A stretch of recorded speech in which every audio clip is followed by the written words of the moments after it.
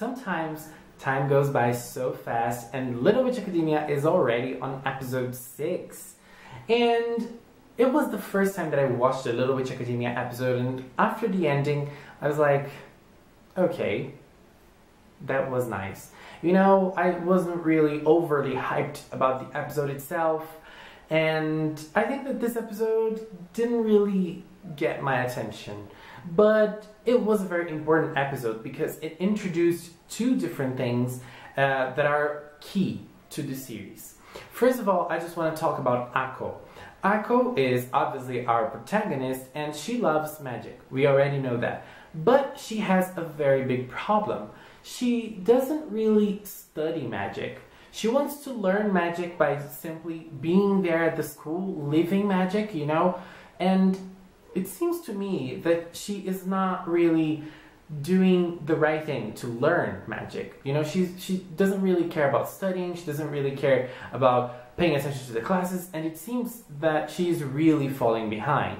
We have to remember that it's her first year at magic school, but at the same time she's always so excited, but at the same time not trying hard enough to be able to perform simple magic.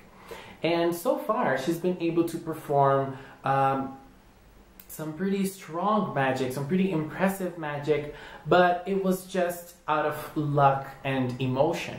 What about daily life magic as they do? I mean, and this episode was very important because of that. This episode is like a key to Akko's waking up. It's Akko's wake-up call. This is it. This is the time for her to open her eyes and notice that she really needs to step up her game. She really needs to study. She really needs to concentrate. She really needs to be humble and really learn what she's supposed to learn as a witch in Luna Nova.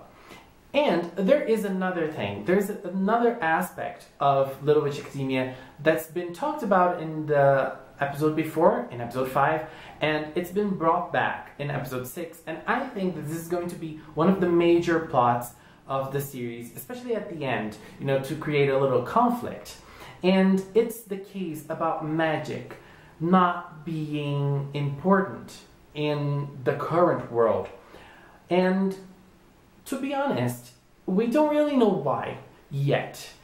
It seems that the overall, the regular world doesn't care about magic, and the witch world, the magical universe, they don't really care about it anymore. And I don't know if there's an economical side to it. Maybe it's not worth it financially, as we've seen in episode 5, or is there something more? This is something that hasn't been explained to us yet.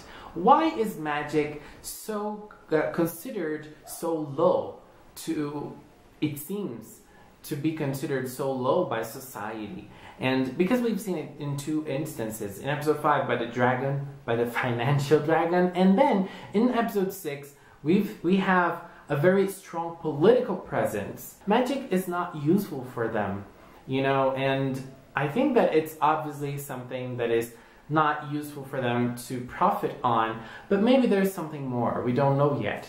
And I think this is going to be one of the keys to the series. I think this is going to be one of the conflicts, one of the main conflicts of the series later on, because Luna Nova's life seems to be at the end.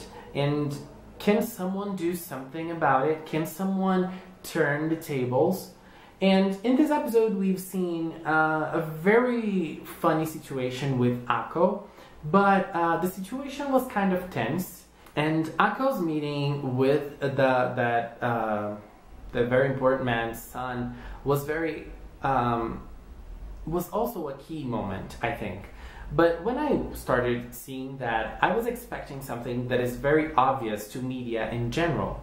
That man hated magic. He thinks magic is not interesting at all. And then he met Akko. And then I thought, okay, by the end of the episode, he is going to be totally bewitched by magic and he's going to try to change his father's opinion on it.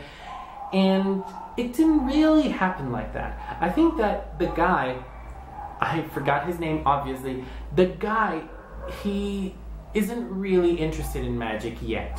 but he got a little interest in Ako. And let's be honest here, the way Ako showed magic to him and the way the situation was handled wasn't really something to make his opinion change. Nothing really made a great impact on him, except for Ako's passion and how far she would go for something. And this something is magic in this case. But you know, I feel like it was not strong enough to change his opinions. It wouldn't be strong enough to change mine. But okay, they had a little journey. Ako was very cute with the bunny ears, with the little reindeer nose. And I think that she was very cute, and the animation was obviously something to be grateful for because it is great. And again, we have something huge. We have something big in this episode, which was that fountain. I don't remember the name of that place, that specific place that Ako went to. But that place was something that made such a big impact on Ako. And that is something that's obviously going to change her. And that's what I was talking about earlier. That specific situation that she saw Chariot in. I mean, she saw that Chariot was not really someone who was a genius right at the start. She had to try hard to do what she wanted. And even with that, some people didn't really believe her. Some people really thought that she was an outcast. Some people really saw her as a strange witch. And I think that those moments really got to Ako, and I think that now she's gonna be able to see it in a different situation. And there was also a very special moment in which we saw a red hair turning green, right?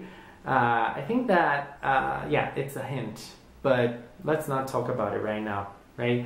And one little thing that I wanted to say was Diana's role in this episode. I think that Diana was kind of passive when it comes to defending magic and defending the school. Because that guy critiqued the school a lot and critiqued magic, critiqued the culture of witches for her, and she really seemed angered. She really seemed bothered by it, and we could see it on her face, we could see it on her expression, but she didn't really fight back. You know, she didn't really try to convince him or not even try to show her point. And that's obviously part of her personality. That's obviously part of who she is and what she needs to be. She needs to be that polite, clear-headed woman and clear-headed witch. So she can't lose her cool. But Ako is totally different. Ako is full of reaction. And, well, we've seen what happened when you confront Ako when it comes to magic. She was totally crazy, and she went very far just because of magic, but not really to show that guy that magic is important. At the end of the day, she was just trying to do something for herself and for her love of magic. She wasn't really trying to convince him. That's a thing as well. But I think that Ako and Diana, they love magic as much as another one, but they just show it differently. They just, you know, externalize their love in different ways, and Ako is obviously more vocal than Diana. And yes, I think that this episode had some important points. The development was not the best. I think that everything being shown at night didn't really favor the color palette, and I think everything's very blue at night in Luna Nova, and I don't know, it felt a little monotone.